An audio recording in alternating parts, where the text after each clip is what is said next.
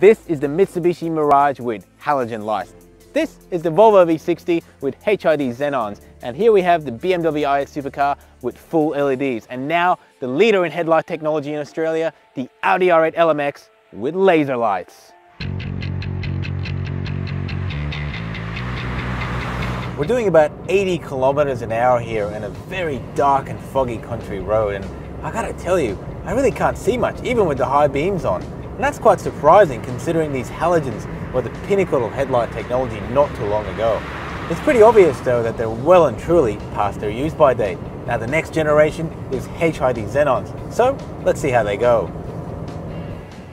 These HID xenon lights are of course the standard for most luxury and plenty of mainstream cars. Now they are substantially better than halogen lights. However, in this sort of condition, I really was expecting a lot more. Back in 2008, Audi introduced the first car with full LED lights with the Audi R8. Now companies like BMW have adopted that with a car like the i8.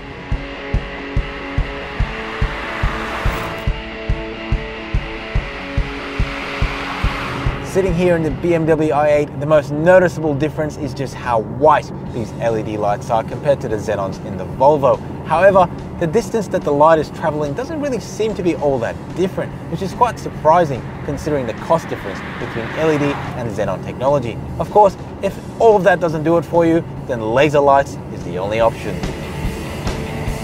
Even just saying the words laser headlights reminds me of an old James Bond movie. However, it's real and it's here today in the R8 LMX. Of course, the lasers work with LEDs to really extend the field of view. I'm driving here at 1 AM in the morning and the amount of light being shown onto the road ahead of me is unbelievable. I can truly see a lot better sitting here than I could in any of the other 3 cars we have here.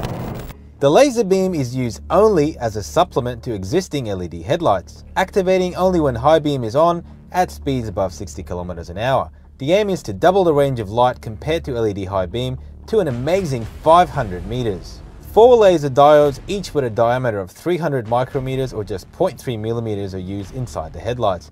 In their purity, the laser light is blue in color and actually harmful to the human eye. However, it goes through a phosphor plate converter that is no larger than a pinhead, which changes it into a pleasant white light you see here. Interestingly, current laser lighting generates much more heat than equivalent LED systems, so a fan with a complete cooling system has been integrated into the R8's headlight assembly to ensure optimum running temperatures are maintained. For the moment, the only car that gets laser headlights in Australia is this R8. Now this particular car cost a staggering $470,000. That's a lot of money for a few lasers. However, the point is this technology is going to filter down the range from BMW and Audi. So your regular 3 Series or Audi A4 will be the envy of Bond villains everywhere.